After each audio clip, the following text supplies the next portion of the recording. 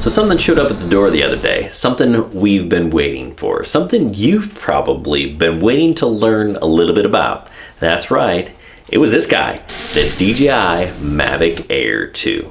Now we've only had this drone for about a week, but that doesn't mean we haven't flown the heck out of it already. We put this thing through the paces. And I can tell you, this is a pretty darn impressive little drone. It is absolutely more capable than its little brother, the Mavic Mini, and it's on par with its big brother, the Mavic 2 Pro, in a lot of different areas. In fact, it's actually better than the Mavic 2 Pro in a couple of different areas. Now this Mavic Air 2 has the longest flight time and the longest range of any Mavic ever created. It is absolutely a different machine than the original Mavic Air. This is also the very first Mavic that can shoot 4K at 60 frames a second. So let's learn a little bit more about this Mavic Air 2.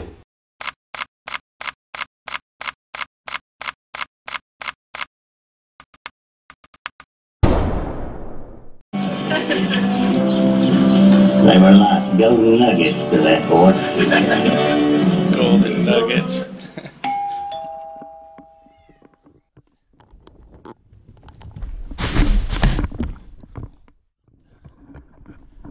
How much toilet paper do we need?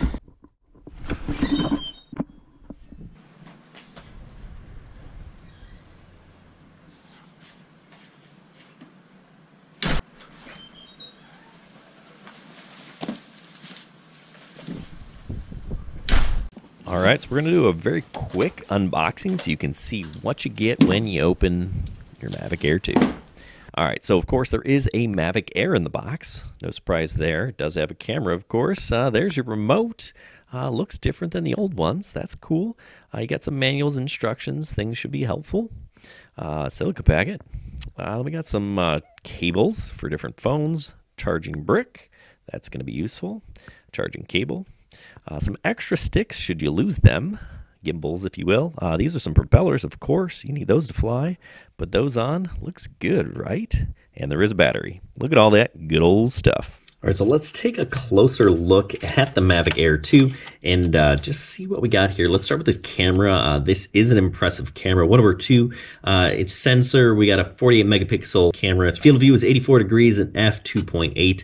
Look at this gimbal. Tons of travel. That is awesome. Good look up angle. Definitely made some changes here. Look at the back here of this camera too. Notice all those ridges. That's for heat dissipation. That's a heat sink. You know, the Mavic 2 was plagued by heat problems, and that's why we don't have 4K 60 on the Mavic 2, but we do have it on this guy, so that's pretty awesome. The bottom of the drone, we see some sensors, a couple of cameras, LED, IR, some more cameras in the back and the front here for obstacle avoidance.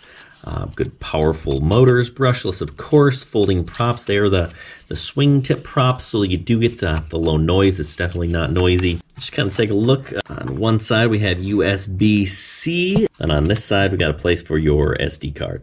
Now the remote here is very different than any other Mavic remote. It's bigger and taller for starters. We have a bigger battery. You can charge your phone in this when it's plugged in, which is really cool. And the phone actually goes up top now, right? So it kind of sits up here. I do believe this is actually the antenna right here. I could be wrong, but I'm pretty sure that's your antenna as well. So that's kind of neat. So top mounted phone just kind of rests right in here. Kind of clamps it down. The sticks, the gimbals, are hidden tucked underneath here. The screwing mechanism looks a little bit different, but you know, it works just the same. There are less buttons overall, right? Over here we have the switch tripod, normal, and sport. Return to home power. This function button, there are a couple of different functions. You can have it, right now I have it set one press, camera looks straight down, or one press again, it'll look straight ahead. You can also have it set to turn on the LED, right? I have that with 2 button presses there. It also can toggle the map, things like that. This button over here switches from video to picture mode.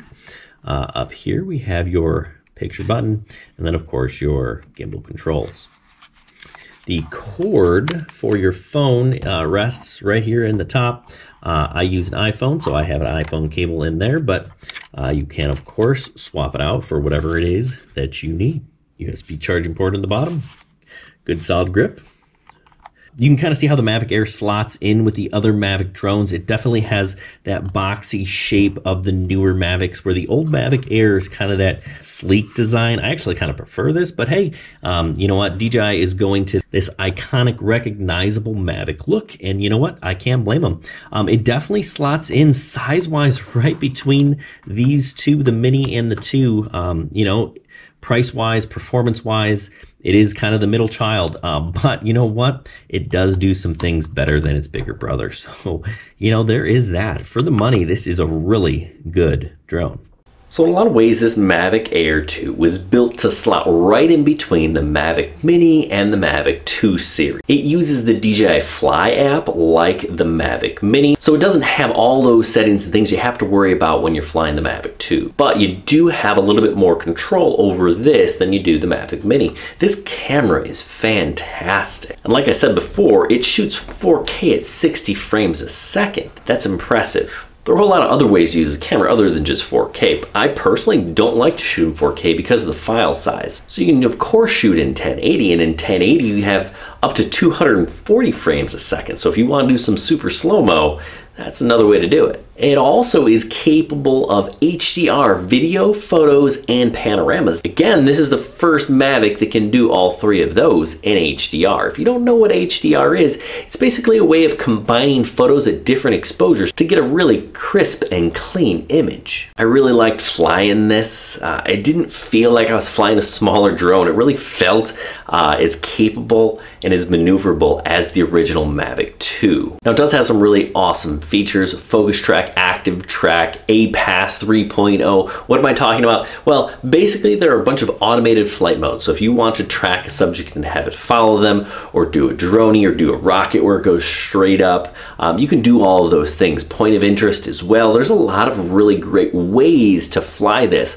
8K hyperlapse. Hyperlapse is a really unique way to capture different kinds of footage. Now, I recommend that when you're flying in one of those modes, you leave the APAS system on. Now, APAS 3.0 is what this guy has on it, and that is a way of using these obstacle avoidance cameras to kind of make sure that you're flying in a path that isn't going to endanger your drone or anybody around it, right? It allows the drone to kind of avoid some of those problems. Now, this will even take 48 megapixel panoramic photos. That means you can take a picture of a really beautiful scene, and then if you want to, zoom in on it for some really crisp details. This also has DJI's AirSense. That means that it's equipped with ADS-B. That's a system that allows the drone to kind of communicate with airplanes and helicopters so that people know where things are in the airspace, and it can be safer. Now, I do believe that that is only shipping in the US, at least to start. So double check that if you're not in the United States. This isn't a full review. Like I said, we've only had this for about a week, but I can tell you already that it's a fantastic drone.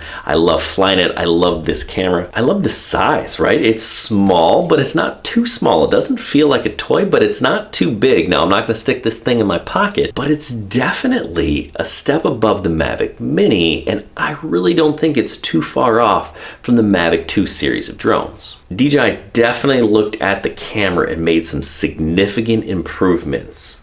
And that's why we can get some 4K 60 on this camera. Now, I'm going to keep flying this thing, so we're also going to be doing some comparison flights with the Mavic 2 Air. So if you want to see how this stacks up against the original, we'll do that, right? If you want to see how this stacks up against the Mini and why you might want this or the Mini, we'll also look at that. We'll also compare it to the Mavic 2 series of drones, both the Zoom and the Pro. So we'll look at the full gamut of the DJI drones, as well as some others like the Autel Evo and the Paradenofi. If you want to see a range test, we got one of those coming up as well. So click that subscribe button so you don't miss the content coming your way. Hey, and if you like this video, go ahead and give it a thumbs up, and check us out on halfchrome.com, where you can learn more about this Mavic. We've got charts and articles and things. If you like to read, that's the place to do it. And if you like this video, if it helped you out in any way, the links in the description below are affiliate links. They help us create content so we can keep getting videos to you about your favorite drones. I hope this was helpful. Good luck and happy flying.